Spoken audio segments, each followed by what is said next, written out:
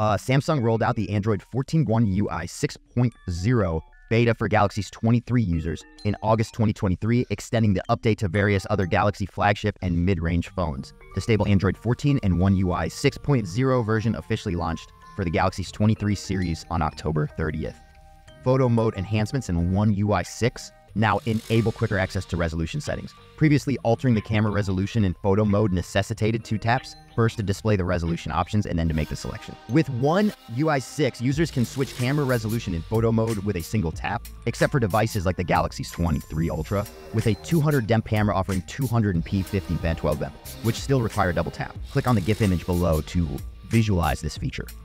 Additionally, One UI 6 simplifies video size options. Upon tapping the video size button, a pop-up menu emerges, presenting all the options for convenient selection. Screenshots comparing One UI 5.x One UI 6 highlight this enhancement.